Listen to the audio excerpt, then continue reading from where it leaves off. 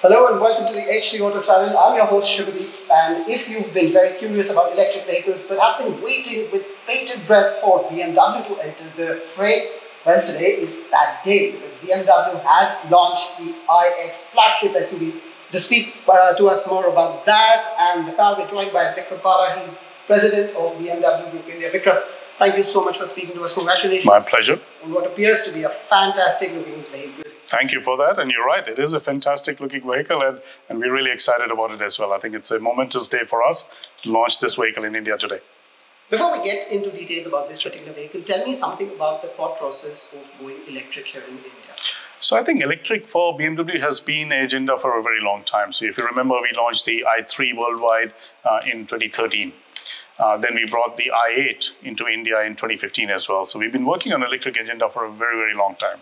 And if you look at it, a couple of years ago, we announced that we want to provide a power of choice to our customers. Okay, so that the customers can choose between a power which is driven by either petrol, diesel, plug-in hybrid, or a fully electric vehicle. And for that, we're going to have 25 electrified products in our range worldwide, which by 2023. Right. Okay, so there's plenty of options from us, and this is our first kind of declaration to the world that this is a new way of mobility where sustainability and premium goes together. Many regard the global market, the global push for electric vehicles to be a little different from what we are seeing here in India. Yeah. There is in terms of options, in terms of price bracket, in terms of infrastructure, which is very important.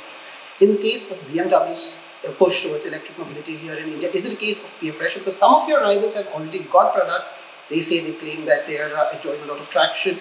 Or is it just something that's inevitable? A BMW electric vehicle anywhere in the globe and here in India was inevitable? So like I said, agenda has always been there for electric, right? And we declared maybe 2 or 3 years ago that we'll have 25 electrified products across the world by 2023. So it's nothing new for us. And we have always said in India also, we'll bring every electric product as long as the infrastructure gets developed. And today we are launching the iX. That's the proof that, iX will be available in India, deliveries from April 2022.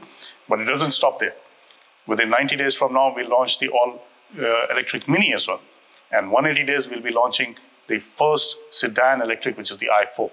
So there are 3 options going to be available for our customers within 180 days. And I think that proves that BMW has the largest offering of products available for our customers. Right. So 3 products, 180 days. That's right. You're starting with a bang. You're starting with a flagship SUV. Of course. Is it because of a general preference towards SUVs cutting across all segments, or? I think for our customers, the preference is kind of equally divided.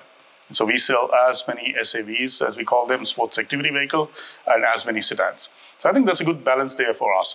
But the reason we're launching the SAV first maybe is more because if you remember when we launched the X5 originally, we created a segment. We defined what the benchmarks for the cars are. And that is, again, something that we're going to do. We're going to define, again, what an electric vehicle needs to be like. Because normally a big car, people will say, yeah, but the performance, I'm not sure how it'll be. Now imagine this big car, which is full 5-seater SAV, right? Spacious inside, has a great power, can do 0 to 100 in 6.1 seconds. Wow. Right, so the sheer driving pleasure of BMW remains, and that's what we want to prove to the world. Even a SAV in an electric format can deliver sheer driving pleasure. Good. How is the luxury electric vehicle buyer different from luxury buyers who are still opting for internal combustion engine options? I think the buyers are similar. I think it is the motivation why you're buying electric, right? So either you're buying it for environmental reason, for sustainability reason, or you want to be a trendsetter. So I think it's more the mindset that the customer is looking for. I totally believe that the initial buyers that we'll get will be the pure BMW buyers. I can see that already. Right. So yeah. Do you expect people who already own a luxury vehicle, possibly own a... Would be normally they are the ones who adopt to new technology further, but I think the basic response we are getting at the moment is everybody is so curious because nobody can imagine such a big car. Probably this is the biggest car in the electric portfolio available in India probably right now, and it's going to be really powerful as well. So I'm really excited that there'll be many more people who don't look at SUVs today might be looking at that as well. Fair enough. The iX and the future products planned, what you've already confirmed, are all, correct me if I'm wrong, all coming by CBU, right? At the moment, yes, they'll all be CBU. So what are the prospects of local production for electric vehicles? There has been a lot of talk about import tax. Some people have called for the government to reduce the tax. give some sort of impetus to local manufacturing for electric vehicles? So local manufacturing, obviously, if you have to manufacture something locally, you need to invest in it. And that investment needs to have some base volumes. Okay, so we've been producing in India locally for the last 15 years. Okay, and then we've been producing all the models that we sell in India locally as well with 50% localization. I surely believe that in future we can locally produce these as well. Of course, these are new technologies at the moment. For example, the battery technology is fairly new. Those technologies are not available in India at the moment. Okay, so to fast track the production in India, you need to fast track the demand. And from our perspective, we never say that let's reduce the import duties forever. We don't ask for that. We ask for a very reasonable and pragmatic approach. We say, let's fast track the demand so that the production can be fast tracked as well. Let's not wait for things to happen in the next 10 years.